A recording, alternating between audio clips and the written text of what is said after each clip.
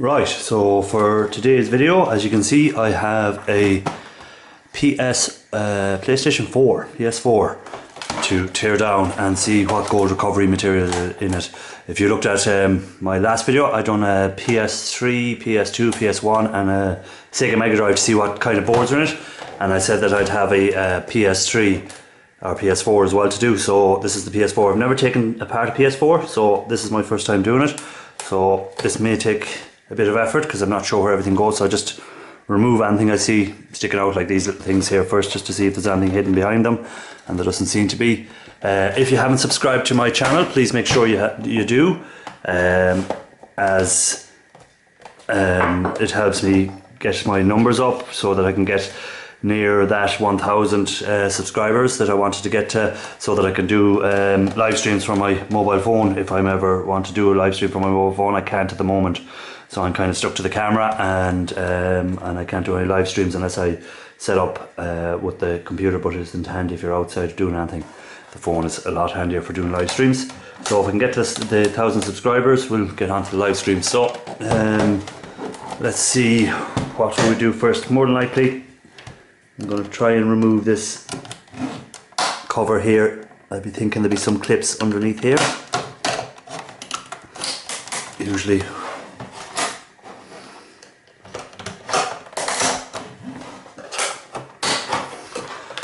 as I say before, scrap is going to be the lowest value you're going to get. So if it is still working, sell it for parts. If you don't want it or anything like that, don't just scrap it out. Sell it on. If it's not working, then have a look and see what parts may be sellable online. Check out eBay or whatever. There may be parts out of it that are sellable, that you can make money out of, rather than scrap it out, because it's going to be the lowest value you're going to get is going to be from the scrapping. So we have a few screws in here that I want to remove.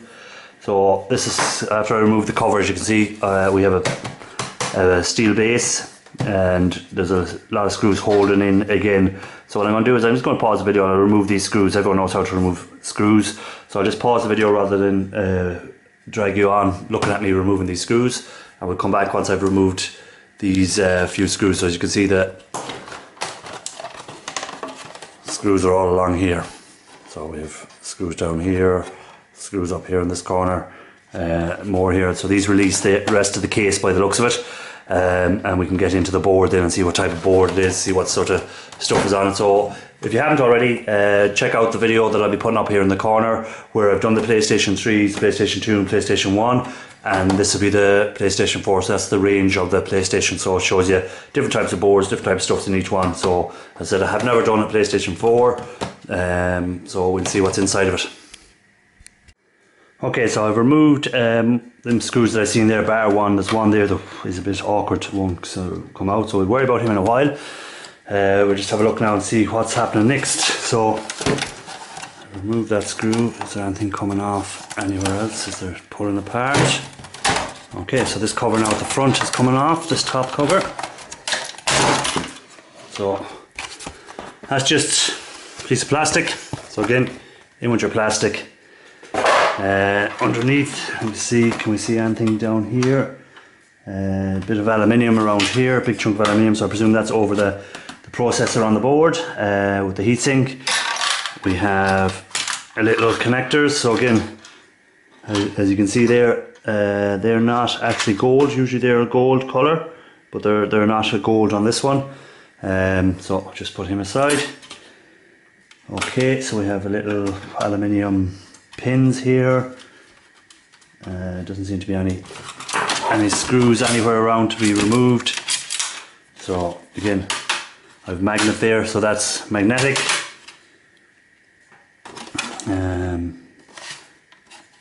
So okay, we'll go back to this side and we'll see, can we remove this part next. Okay, so again,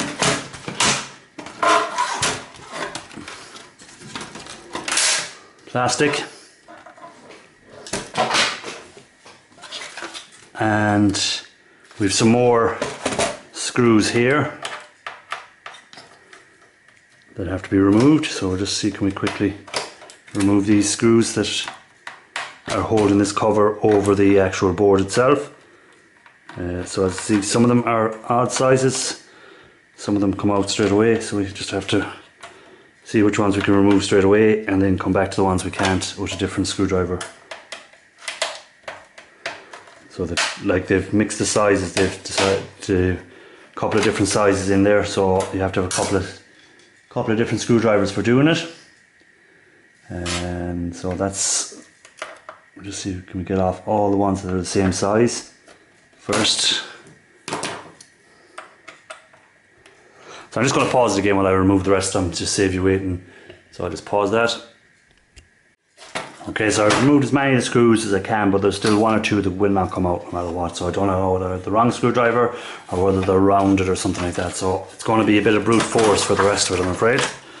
So we'll just bend the back first and we'll see what we have once we bend them back on both sides where the screws are.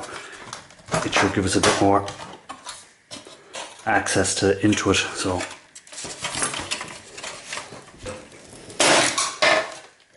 that's one of them out anyhow. And what I might do is I might get the snips and just snip off the other two, but we'll see if we can get the pliers in around them.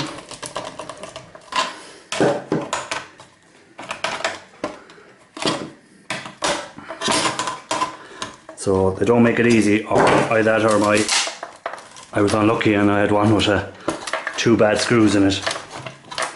When they were putting them in, they rounded the heads, put them in too forcefully and rounded them. And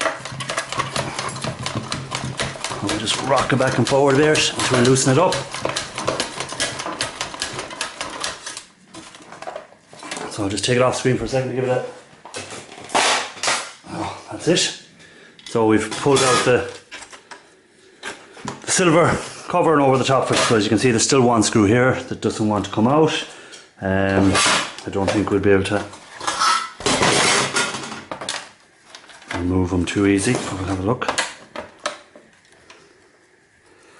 Maybe I can get this around them and just screw them out. Okay, so that should hopefully release the board. If we can, see where it releases from. Okay, so far it's not a spectacular board. So we'll just put that aside for a second. Just have a look here. So nothing really there again. That's just all magnetic. So that's just some steel. I'm not going to break that down any further, it's just plastic and steel. We have our fan motor here, which I'll take out later. We'll just get a look at this board. So on this side of the board, let's set up the camera a bit better. On this side of the board we've got our little IC chips, the flat pack type. So they're just flat pack to the board, there's no solder on the outside, it's all underneath, solder balls underneath it. So again, the heat gun will remove them, so if you want to check out some videos where I've done that, I'll try and put a link somewhere up here again for you. So just check that out. We have a few other bits and pieces, nothing major looking at the board. Some tantalums. So we've got a line of tantalums along here. We don't seem to have too many MLCCs on it. On this side anyhow, there's nothing, a little IC chip down here. So all these IC chips, I've been asked in a few videos, what do I collect these for? The reason I collect these is when you incinerate these down and break them down and sluice them off, do all that sort of thing with them, you'll be left with gold bonding wires usually inside of them. So then you can collect the gold bonding wires and use the nitric acid to dissolve them, and then bring them back into the gold. You drop them with SMB, and then you have your fine gold. If you do that a few times, you end up eventually getting up to 24 karat gold. Then when you melt it, we've MLCCs in along here, so we have a bunch of MLCCs in here. That's it. So on the other side then, this is the main processing chip. So this is our main processing chip from from Sony, so it's their own chip, Sony Computer Entertainment Inc. So that's branded as their own, but they may have someone else making them, I don't know. Again, with some nice big MLCCs along here. So again, sometimes the newer ones do not contain any valuable material. So sometimes you can be out of luck with the new stuff. But again, maybe in a higher grade machine like a PlayStation 4, they might contain something. So we'll see when I process them whether they were any good or not. Again, we've got our flat pack chips all around, which will have your gold bonding wires. If anyone has processed any of these chips, the main processing chip, are they a good quality for gold recovery? Let me know in the comments below if you have. If you haven't done it, then I'll just have to wait and see. If no one has done it, I'll have to wait and see myself when I process them, if it's anything good, when I incinerate it and break it down, see if there's any gold bonding wires inside of it.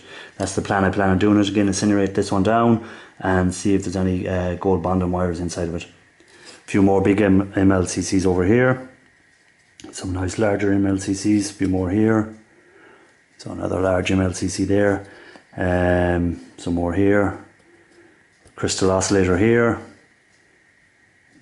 looks like a crystal oscillator anyhow.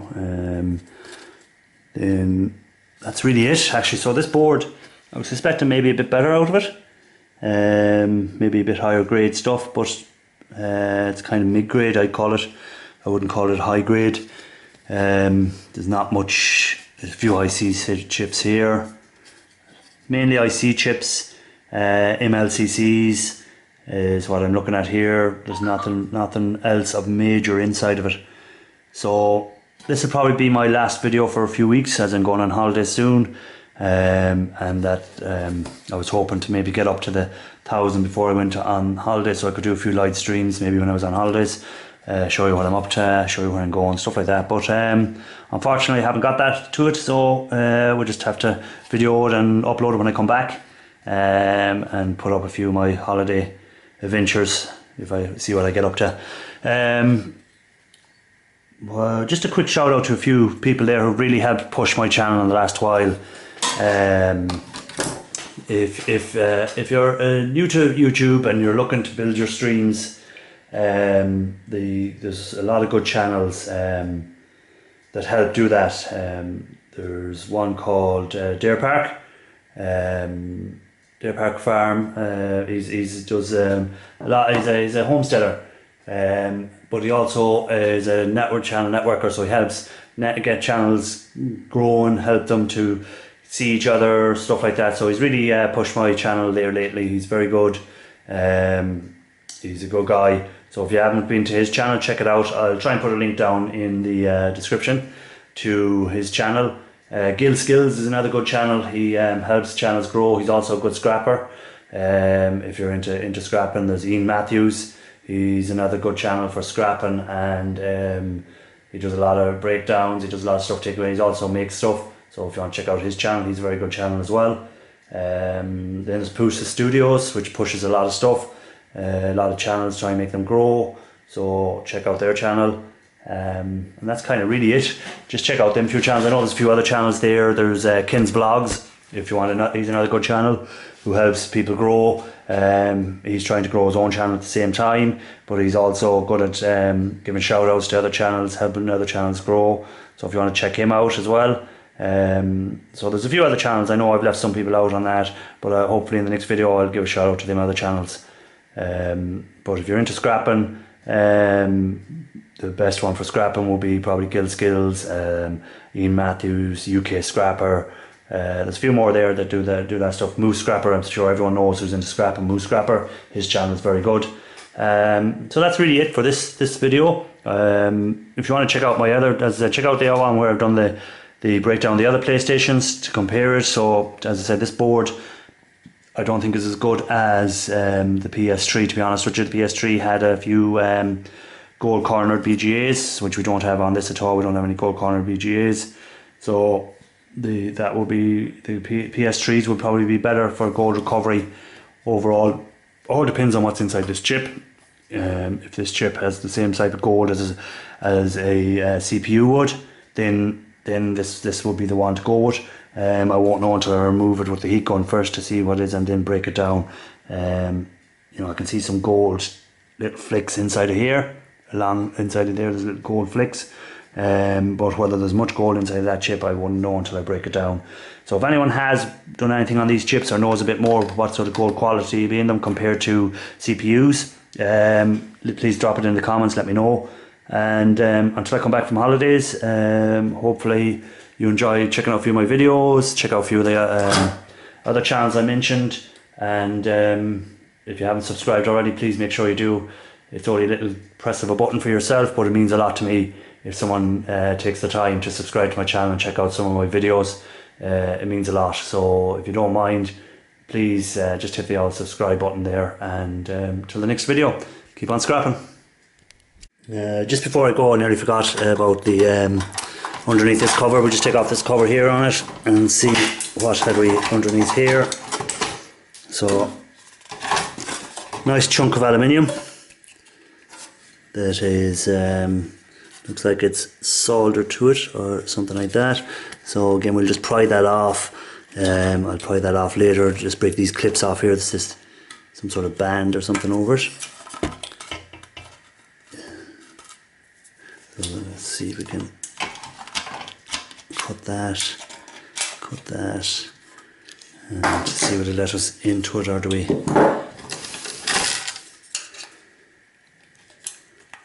Yeah, that's not going to come off too easy, so I'll leave that yet. It's just a nice chunk of aluminium. So some screwed aluminium with a little bit of copper going underneath it. So a little bit of copper tubing. So we've got that. And the last item is the fan. So again, we have some sort of clips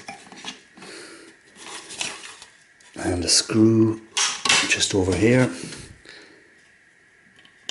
So as well as the gold that we get from the chips and that, we'll get a little bit of aluminium and we'll get a little bit of copper from it. Again, we'll have a little motor in here on this fan which will contain copper. So as they all add up, it's a lot easier to find copper and aluminium in items than it is to find gold. So don't exclude them from your scrapping. So we'll have a little bit of copper inside of the motor. So if your scrapyard buys the motors, you can just leave that as it is as a motor for them. So that's it now. Finally finished it. So the PlayStation is finished.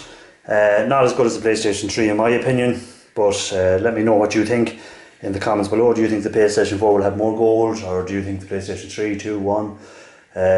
Is there any game console you've taken apart that you found a lot of gold in, that you found that you were surprised by the chips, the type of chips that are in it? Let me know, so I can keep an eye out for them and maybe do a scrap of that game console if I come across one.